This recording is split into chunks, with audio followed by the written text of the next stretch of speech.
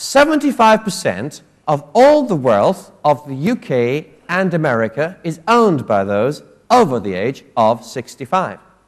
And you know, of course, that the most important characteristic of those over the age of 65 in India, in Indonesia, in Thailand, in Australia, in America, in France, the most important characteristic of all those over the age of 65 is this: 65% of 65-year-olds are women.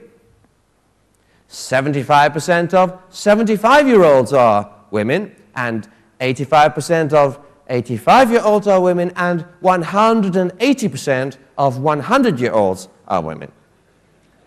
Now, if you have done the math so far, you will understand something, which is that the whole of America, most of America, and most of the UK is owned by very old women. Now, although I'm laughing a bit, this is significant. Huge wealth in an older age groups, mainly female. In Europe, in Australia, New Zealand, America, and I suspect in Delhi too, most of the online bank accounts that are opened each week are opened by men. But almost all the actual money that's used to pay bills are paid by women. So the women are ruling the online world. In fact, women in most countries buy most of the life insurance policies online. They buy most of the books on Amazon. They book most of the online holidays.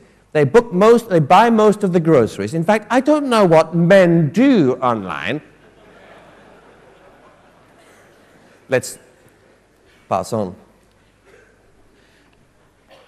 Actually, if you're looking for a new market, you could look at women over the age of 90 in Italy, because there will be 1 million of them waiting for your services by 2026.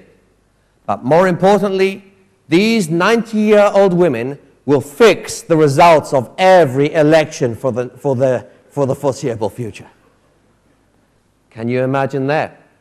And the same is happening in Germany, Spain, Portugal, and China. Fascinating. You might say, well, China doesn't have an election system like India's. I know. I'm just saying things are changing. In fact, demographics, my friends, is the biggest key to understanding explosive new markets and major challenges for the future.